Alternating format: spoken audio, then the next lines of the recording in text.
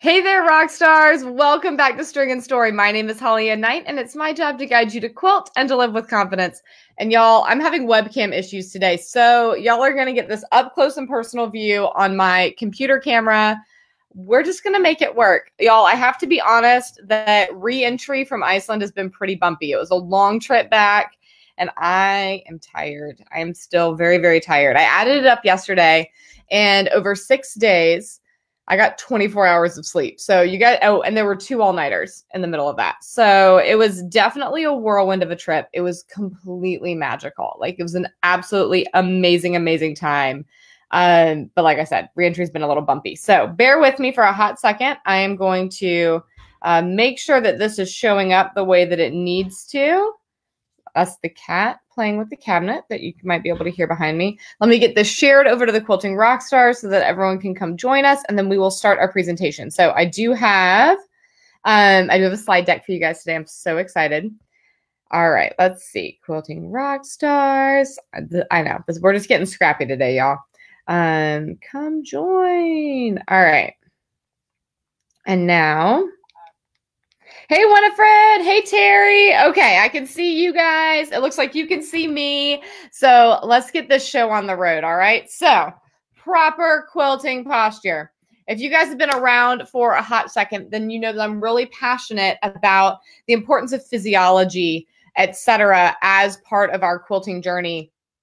And that's because honestly, our bodies are our most important tool. But anyway, I'm getting ahead of myself. Let me start here. In this mini workshop, I'm going to teach you why basic physiology is important to your quilting, how to have healthy quilting posture, and how to have good movement habits so that you can have a pain and injury-free quilting experience. Doesn't that sound awesome? Because the bottom line is that if you've ever spent the afternoon quilting and you find yourself super sore and uncomfortable either during or after your stitching time, it's possible that we're kind of overlooking a very important thing here, right? Quilting is a surprisingly physical activity. If you have ever taken a big old quilt and shoved it through a little throat space, then you understand this, right? And so while we have a lot of conversations about thread weight and needle size, we don't talk about our most important tool of all that often. And that's our bodies, right? So how our bodies work is incredibly important to understand in order to have a successful quilting experience. Otherwise, quilting on your domestic is always going to feel like a very daunting physical task, right? And honestly, quilting a large quilt on a relatively small domestic machine, like that is a big task. But there are ways that we can make it less painful, less challenging, and less likely to result in injury. Because yeah, if it's bad if the sewing machine's not working, but if your body's not working, if you get injured, like then you're out of the game, full stop. And I don't want quilting to come to a halt because of a preventable injury or discomfort, or honestly, even just like a mental block because you haven't yet learned how to work with your body and your sewing machine and the quilt all at the same time, right? Let me see who's here with me. Winifred, Terry, Sue, Jan. Oh, it's so good to see you guys, which, by the way, my International Free Motion Quilting Academy graduates, your pins went out this morning. It took until we got back, unfortunately. That was no small trip to the post office, you guys. That's a lot of forms, but they are on their way, so hopefully they will be to you guys, I would guess, right after the new year. I think it'll probably take until January for them to make it around the world, but I'm very excited that they are finally on the road. All right.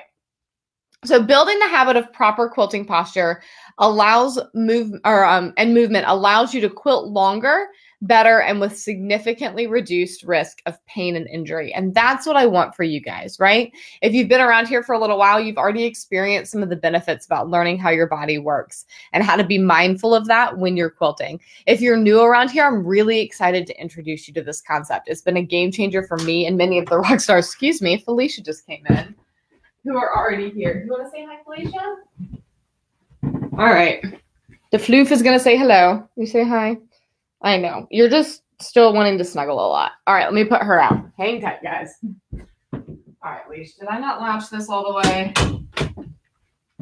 Okie dokie. Where were we? All right, so we're going to talk through 3 key ideas today. We're going to talk about sitting posture, standing posture, and movement habits, okay? Which, let me take a hot second and grab some water. And we're going to dive first into our proper sitting posture, okay? As most quilters do free motion quilting on their domestic machines, and as all of us piece on one, we spend a disproportionate amount of our sewing time sitting. Now, if you've been around here for a minute, you've heard me say time and time again, sitting is the new smoking, right? Like sitting has actually a lot of really bad, like it's just bad for your body, right? Like we are not designed to sit as much as we do. And as quilters, this is especially important for us to consider, because this thing that we love and we are passionate about is also coming with some inherent risks, just because we spend a lot of time sitting as we do it. And as we're doing our quilting often to relax, to unwind, we don't want that to have a little bit of a kickback, right? We want it to be a positive thing in our lives. Hey, Kathy, I'm so glad you're here. It's easy to be lazy when we sit because we tend to associate sitting and relaxation. So here you've got a picture of me, but to whatever extent you're able to see as we're just, going with the camera that we currently have working, right? Like it's easy to sit, right? And we just like kind of crumple and we collapse our abdominals, and it's,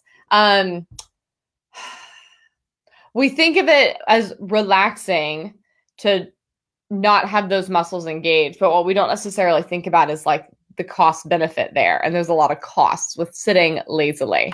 All right. So lazy sitting means you're sitting back on your tailbone. So here you'll be able to see this just a little. I'm sitting up on my tailbone versus back on my tailbone.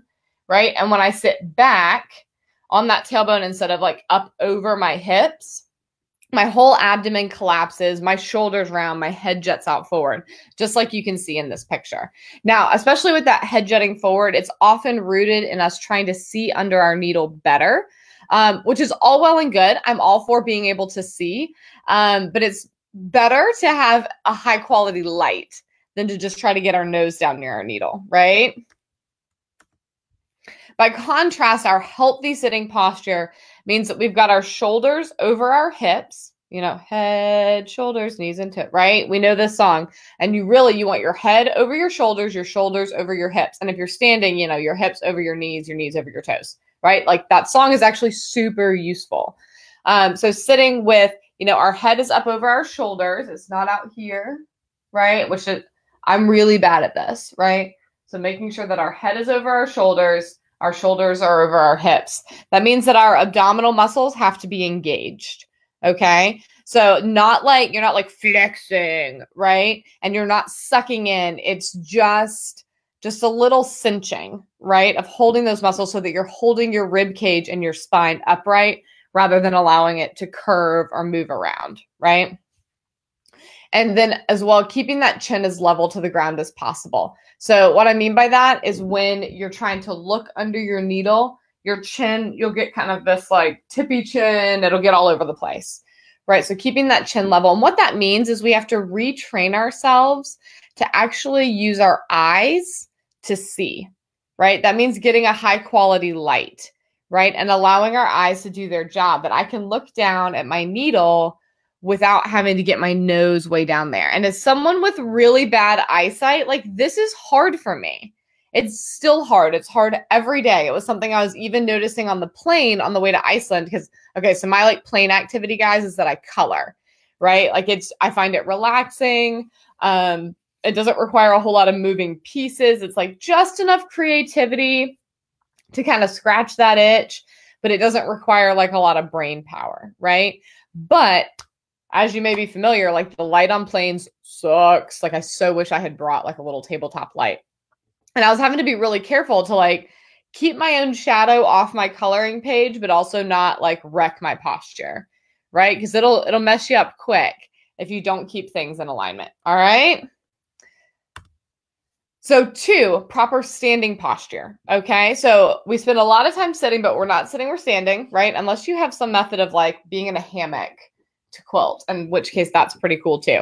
But for things like our cutting, our pressing, we want to apply the same principles. And notice you can see in this picture that I really do have everything stacked on top of each other. You want to think of your spine as Legos, right? And so your spine starts down in your hips, goes all the way up into your head, and you want those Legos. Now, it just so happens the human spine does have some natural curves to it. those matter, right? This is why we're not like, right? There's a natural gentle curve in the lower back, gentle holding of the abdominals. We've got a little bit of a curve in the upper spine as well. But if you think of it as putting your head over your shoulders over your hips, you're going to get that alignment pretty well. Okay. Ski doing is hard on posture too. Yeah, I would imagine so. You know what else is like rough on your body? Snowmobiling. Just like random fact. Oh, which guys, this is a total aside, but since we're just kind of mentioning like posture in different contexts, like I love that Sue brought up ski doing because it is important. If you're going to be practicing good posture habits in your quilting, like the way to get the most benefit out of healthy posture is to apply this in every area of your life. Right. So a couple observations like from my Iceland trip, we get to the airport, right?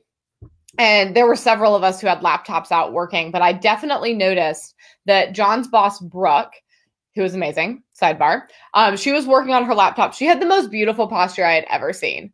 Like if it hadn't been a totally creepy thing, I would have taken a picture of it and sent it to my chiropractor and been like, look at this gorgeous posture. I definitely have done that before when I've seen people in public with excellent posture, just sidebar. But she was sitting just absolutely head over shoulders, shoulders over hips, working away. And I was like, girlfriend's not getting a neck injury on this trip. No, ma'am. Like, loved that. Other thing you should know when traveling, because again, we're just going to apply this to life. When the airplane takes off, you want to make sure that you are facing forward in that perfect posture. Because while your body's not necessarily going to perceive it a whole lot, there's a lot of G-forces going on. Like we feel that acceleration somewhat, right? But it's a lot. And so it's very important to make sure that your body is square and like your head and neck are square and everything's all stacked up for takeoff and landing. Otherwise, you really do risk injury because there's a lot of force at play. So just, oh, do you call snowmobiling ski doing? Oh, see, I just proved that I don't know what I'm talking about. That's cool. I've only done it once in my defense, and I actually did not spend a whole lot of time driving, but, and Sue, you'll particularly appreciate this. Hubster definitely got in trouble for going too fast, which I could have just died like right there. Like I don't enjoy getting in trouble. He was like totally worth it. Had so much fun. So anyway, sidebar. But yeah, just to continue that vein though, like these like principles of posture, they don't just apply to quilting. They apply to every area of life. And the more that you can adopt them as a habit, a holistic life habit, the more benefits you're going to see, right? Because if you practice good posture when you're quilting, but then when you read a book, you're like, and like all crunched up in a chair, guess who's often guilty of this? Me. Then you're still going to end up with like a sore neck, right? Okay. So I knew you'd appreciate that. Yeah, we were supposed to stay like single file. We were last in line. We get to this like flat and he definitely just like pulls out and like takes off. It was bad and funny. We didn't get hurt. So, you know, he had his moment of glory. Okay. So pay attention to your standing posture when you are cutting, pressing, or working at a long arm. Those are going to be your primary times as a quilter when you have an opportunity to really pay attention to how you're moving your body. Right. And I would say, cutting's a hard one. I think a lot of us tend to pay attention to what's going on with our bodies when we're cutting because we're trying not to cut our fingers, right? So we are already more self-aware then. But if you have a long arm, you really need to be mindful about this because on a long arm especially, I'm like honestly kind of horrified at the pictures and videos I see online of the way people hold their necks when they're working on a long arm. And it's asking for all kinds of issues, okay? And like, yeah, it's bad. So be mindful of this when you're working. Excuse me. Finally, to continue zooming out just a little bit, this was a quick presentation today, guys. I must just be like, chat, chat, chat. It's okay. I have a couple announcements for you at the end. Healthy movement habits. So again, because we want to think about this holistically in all of life, let me just talk through a couple of bigger picture things that I want you to consider. So what you're doing when you're not quilting can have a huge impact on your quilting experience. Like the example I gave of like, if you're very careful about your posture when you're quilting, but not when you're reading, right? Getting yourself all out of alignment and getting all sore while reading means it's going to be less pleasant to sit down and quilt, even if you're much more mindful of your posture while you're sitting at your sewing machine. Okay. But there are also some things that we can do just big picture to improve all of this. Oh, Sue, that's a great question. Okay, let me chew on that for a second and I'll circle back. So I'm going to refrain from getting up on my wellness soapbox too much. It's very tempting, but I do have a couple of key recommendations. And if you guys have, we're about to hit our question section. So if you have questions about anything I've already said about posture or questions about like the intersection of wellness and quilting, like I'm totally game. So feel free to ask those questions. The first thing I want you to consider is to take active breaks. So every 45 minutes to an hour, whether you're piecing or like literally whatever you're doing in your sewing room, I want you to change your activity, right? And I really recommend actually getting out of your sewing space, like do some stretches, go check the mail, go for a walk around the block, go downstairs and get a cup of coffee. Better yet, go downstairs and fill up your water because you want to stay nice and hydrated, right? So take active breaks where you change up how you're holding your body. This is going to help, especially if you are new to being mindful about your posture. You will find as you begin this journey that your abs and your back will be sore. Okay. This is not injured sore. This is I'm using muscles a lot more than I used to use them sore, right? This is like workout sore, but that doesn't mean it's not uncomfortable. Right. But one of the ways that you can help handle that is by moving your body often and changing up how those muscles are being used. Right. Because like even holding your body upright while walking is very different from holding your body upright in a chair.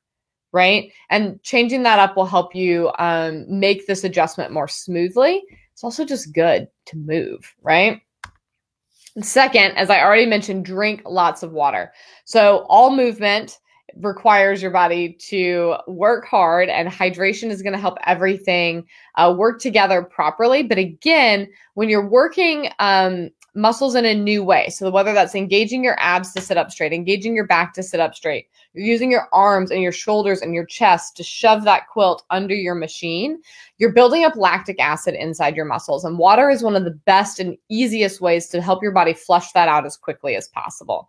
Okay, so staying hydrated will help a lot. Also, using muscles that you've not used in a long time creates, and this is literally like how exercise works, right? Like creates tiny tears in the muscle tissue. And then your body rebuilds that muscle tissue and it's stronger. And that's a good thing, right? But while those tears exist, there's inflammation, right? Your body sends fluids and antibodies and proteins and all the things to rebuild the muscle. But that inflammation is what makes you hurt, right? Like that, with the lactic acid and all of that. So again, drinking water is also going to reduce that inflammation more quickly. All right. So hopefully that helpful. Oh, was this a comment that I saw? Okay. Making sure that I'm not missing anything. Sue, I have not forgotten your question. So the two big things beyond posture I want you to consider is taking active breaks every 45 minutes to an hour, get up, walk around, change scenery, right? And then second, to be drinking a lot of water. All right. Think of this as, kind of as a workout, right? It's good if you stretch before and after. It's great for you to drink water. You want to change up your activity from time to time to give different muscle groups a chance to engage. All right. All right, here's the question. So Sue's already gotten us started with a great question. So if you're feeling excited about all this, give me some hearts. Especially if this is something new to you. And also at this point, if you are tuning in and you have a quilting friend that maybe has not considered the physiology of quilting or you think would find this interesting, feel free to tag them in the comments of this video because it would be really cool for them to get to come watch and share in this education as well. Okay, so Sue asked a great question. Are there any differences in standing posture when using the AccuQuilt? You find it more uncomfortable. So the AccuQuilt is kind of an awkward thing, Sue, and I agree. Now, I would recommend, if possible, that you use your AccuQuilt on a surface that's a little lower than your cutting surface. Now, I make this recommendation, but I'm going to be honest with you. I use my AccuQuilt on my cutting table, but I'll share with you the challenging observations that I've made. Right? It's the same thing as when you put your sewing machine on a tabletop to quilt with it, right? And we talk about you don't want the chicken wing arms when you're quilting, right? Because if you've got a table and your table is at the appropriate height at the bottom of your rib cage, right? That's the appropriate height for your sewing machine table. But then you set the sewing machine on top of the table and add your quilting table. Well, then your quilting surface is like getting up higher, closer to your sternum.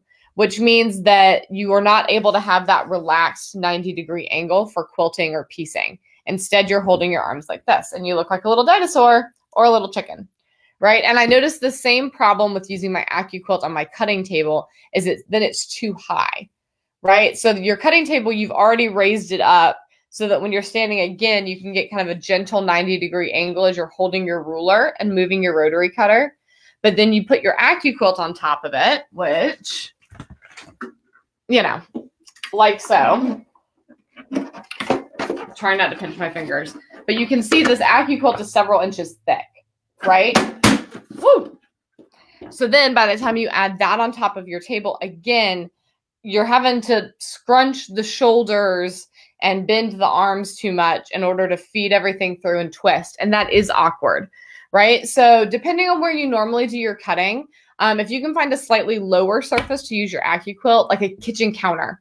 Kitchen counters tend to be a little bit lower actually than sewing cutting tables. And that might be a good option to try just to get those relaxed angles in your arms instead of tense angles, right? Because having your arm at that tighter angle, it just uses these muscles differently, and it's going to cause a lot of soreness. You're going to end up with more inflammation. And same thing with as you're turning the AccuQuilt crank. Like if it's up high, you see how my shoulder goes up and my elbow's up? Like this is not good for these joints, right? I want it to be down here as much as possible. So it's the same principles, but the biggest way to be able to hold to those principles is to have a slightly lower cutting surface when you're using the AccuQuilt. I hope that makes sense. Hey, Marie, man, I need to go to the dentist. Just sidebar. I'm just due. Need to go get my teeth cleaned. So yes, it's more like standing posture for sure. It's just adjusting that height as well. Okay. Great question. Any other questions on this, guys? Yeah, Sue, I'd be interested to see if that helps for you. The other thing that you may want to consider, Sue, is I know that AccuQuilt is rated for up to 6 layers of fabric. I find that it makes a big difference in terms of the strain on my elbow to only put 4 layers through at a time, right? And because I have, the AccuQuilt Go, it's the hand crank. And if I'm going to be doing a lot, of course, because I love to get things done quickly, my inclination is to put more fabric on. I want to get her done and over with because cutting's not my favorite. But it makes a big difference in terms of the amount of force that crank takes to put just 4 layers on instead of 6. So that's something else you could try because it'll reduce some of that strain. Yeah. Great question. That is a really, really great question. Yes, you get tennis. Exactly. I do too, Sandy. I have to go get mine adjusted, which mine's been okay recently, but I also get tennis elbow with the long arm. Yeah, so I have to be careful that I take good breaks, stay really hydrated, all of those things. Because you're moving your arm at like weird angles, right? Because your elbow's a hinge. But things like long arming and cranking, you're not like perfectly hinging it. There's like this twist factor. Yeah, causes a lot of inflammation. So drink all the water. If you have deep blue rub, this is the time to use it. Okay, truly though. So if you are a member of doTERRA, if you're familiar with doTERRA, they're an essential oil company that I'm in love with. And I love their products, and many of you I know have them. And the deep blue rub, I will use it before and after mini quilting activities. So if I'm going to be working on my domestic, if I'm going to be doing a lot of cutting or a lot of cutting with the AccuQuilt, if I'm going to be working on the long arm, especially elbows and shoulders, I'll actually put the rub on before and after the activity because it promotes healthy circulation in those joints. So it's going to help your joints move more easily and with less discomfort while you're working. And then afterwards, it's going to help your body heal faster. Right? I'm telling you, man, these are like, you got to treat it like a workout. Like that sounds like a lot, but yes. And also we use dominant hand. You notice that I'm gesturing with my right hand, not my left hand, right? Because I am right dominant in many activities. Not all, but most. All right, guys, thank you so much. Let's see. Are you excited to put your newfound posture knowledge to work? Which, you know what? I was going to change the picture on that, but I really like that Lanterns of Hope quilting plan. So we're going to roll with it. Because if you're looking forward to that opportunity, and guys, We are so close to 2020. Like, do you realize how close we are? We are 16 days, no, 15 days from the new year, right? And January 2nd, Free Motion Quilting Academy is opening back up. So if you're like, okay, I have this posture knowledge, we've been talking about machines, quilting plans, like when do I get to put these pieces together? Guys, the countdown is on. I've created Free Motion Quilting Academy to help you transform from a nervous beginner free motion quilter to a confident intermediate level quilter. And y'all, it is my deep joy to teach this class. So as I mentioned, class opens on January 2nd, but you can go ahead and get on the waiting list if you're already excited for 2020 to finally be your year to become a quilting rock star. And when you put your name on the wait list, you'll also get my top 3 tips for successful free motion quilting. And that's going to include a review of some of the things we've been talking about over these last few weeks as we're just preparing for the reopening of this class. And it's a great resource to have on hand so that you don't have to feel like, I know she mentioned something about, posture, but I don't entirely remember, and quilting plans. And this is a resource for you that's good to keep handy so that you can know where you need to go for more information. Guys, thank you so much for joining me today. I am so excited for Free Motion Quilting Academy to be right around the corner. I'm excited to be back with you. Iceland was amazing, but there is no place like home. So hopefully here soon, I'll be a little bit more rested and be feeling a little bit more like myself. I still feel very much like a zombie, but it was a delight to get to jump on with you guys for a little while today. Now, just so you know, I have a few announcements as we're wrapping up. You'll see here on the screen the link to go get your name on the Free Motion Quilting Academy waiting list. And I'm really excited and hoping to see you there. And for those of you who have already gone through Free Motion Quilting Academy, I hope you're excited for the new students to be coming in to get to watch them and go with them on their journey. But a couple of announcements that are important for you to know. There's no social hour this Saturday night because we are having a big old Christmas party at our house. However, I really miss our social hour time, so I'm going to try to squeeze one in at some point this week. Tentatively Thursday night, but honestly, the bottom line is I have to see how I'm feeling. I feel like I'm teetering right on the edge right now of getting sick. And so I have to get some more rest before I can officially promise a social hour. But I really would love for us, even if it's just for an hour, to be able to jump inside the Quilting Rockstars group and do a little bit of sewing together. I haven't done any sewing since I've been back, and it's time. It's time. So hopefully I'll get to do that with you guys. I'll keep you posted, but for sure we will be back here next week on Christmas Eve. We're going to talk about thread tension. And I'm really excited about it because tension is one of those kind of big, hairy subjects that everyone's a little bit nervous about. And I have some great tips and tricks for you guys. So be sure to join me back here next week at 11 a.m. Eastern. We're going to talk about tension, and we'll be just days away from Free Motion Quilting Academy at that point.